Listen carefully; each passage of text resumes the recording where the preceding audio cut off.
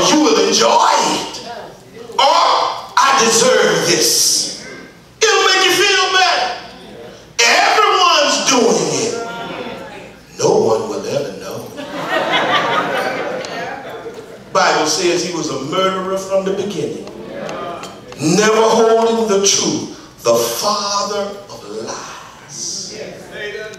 He's good at what he does.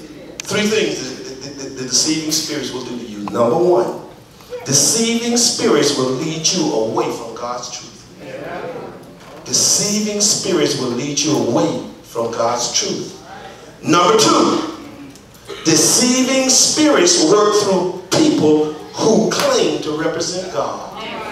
Deceiving spirits work through people who claim to represent God. Y'all better check me out. Y'all better know you got a real preacher. Hope you don't have a deceiving spirit up here preaching and teaching to you. Y'all shouting, running around this church, and you haven't checked out the man that you called to lead and be the bishop of your soul. Thirdly, deceiving spirits are used by God to deceive those who rebel against the truth. Deceiving spirits are used by God, the God of Abraham, Isaac, and Jacob, to deceive people who rebel against the truth. He will make you believe that God's word is not the right word. He will make you believe that you have a better way than God's way. He will make you believe that if you can do what you think is right as opposed to what God says is right, you're going to be okay. And God, after you rebel for so long, will allow one to be deceived. In other words, you've been around people who believe their own lie. They lie so much they start believing. They just say, I swear, I know, I swear. And lying right when they said, I swear.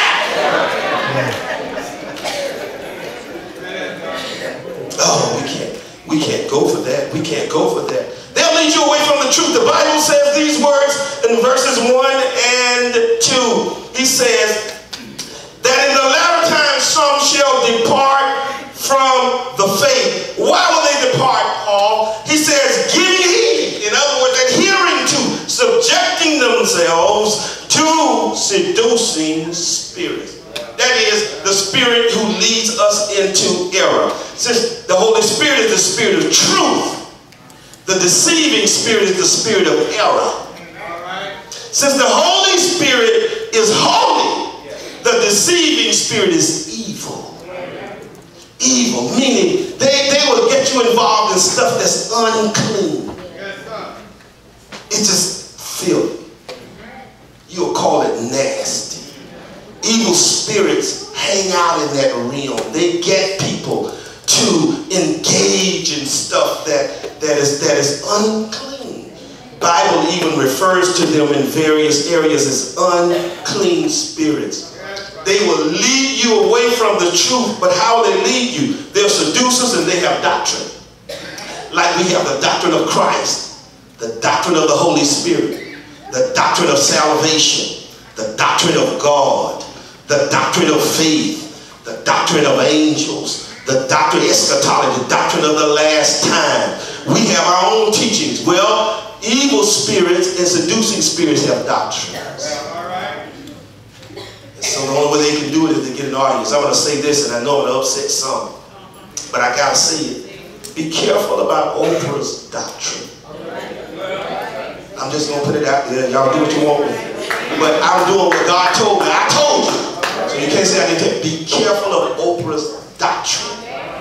She had Beyonce on her show one time with the Illuminati. And Beyonce says she's this other person when she's dancing and doing all that stuff on the stage. She's not Beyonce. She named the person who causes us to dance like that.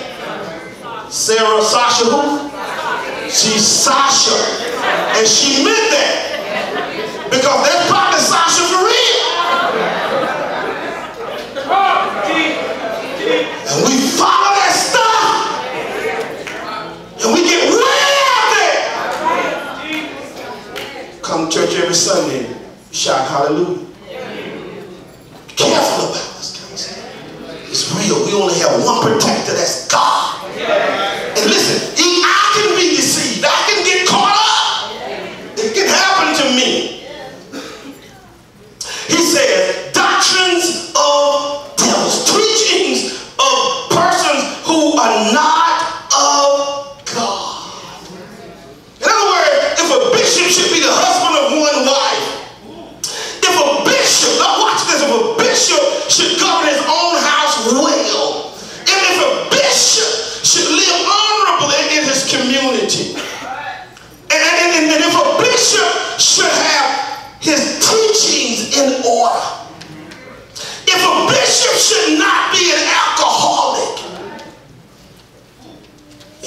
it slide. Watch this now. He may not be given over to Satan, but he's vulnerable if he doesn't possess the qualities. He's just so vulnerable because Satan is so deceptive. I can't express how deceptive he is. I can't express really how sharp and astute he is at what he does. The Bible says he led Jesus into the wilderness to be tempted. The Holy Spirit led Jesus in the wilderness to be tempted of the evil spirit, Satan. And he confronted him. Under the power of the Holy Spirit, Jesus rejected everything he brought him. I mean, he offered Jesus the world. He said, look at all my kingdoms. He says, I got this, A, B, C, D, and E, and I'll give it to you. If you just bow down and worship. Now that was tempting. For me, not for Jesus. But for me, it was tempting. Because when this world and the aesthetics of it is shown to you, all this beauty, you've never been to heaven. You've only been here. Tell me that ain't tempting.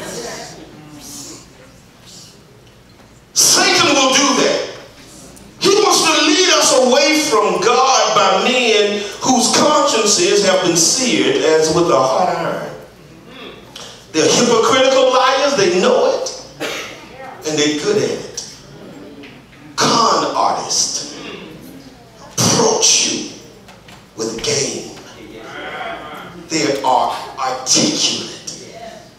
They are well read in their area of study. Oh yeah, they got it down and know it. They know it from top to bottom. They know it inside out. And if God is not in us, with us, and we're yielded to him, they will get us. Secondly, he works through people who claim to represent God. That's why the Bible here refers to them as hypocrites and liars, the New Living Translation calls seducers. Notice in verse number 2 how King James words it. He says, speaking lies in what? Hypocrisy. See, there's a straight liar who know they're a liar and don't mind you knowing they're lying. Straight liar. You know I'm a lie to you. I don't know why you're talking to me. Just straight liar. But then there are hypocritical liars. They try to cover their lies. They make the lie look like it's the truth. But they know they're lying. So there are two different kinds of liars.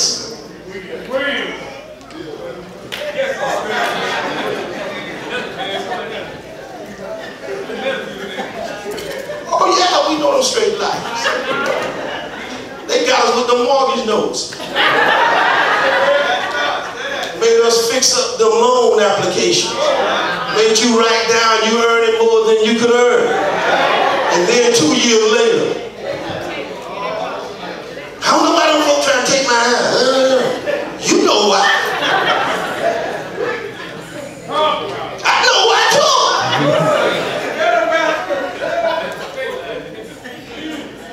Have their conscience sealed with a hot iron. This is a description of the seducers, the deceiving spirit. They've been taken over by Satan. But there are people like you and I. Jesus said, beware false prophets who come to you in sheep. Now we're sheep. That's right. We're the sheep of his pasture. Jesus is the shepherd. What he's saying is the deceiver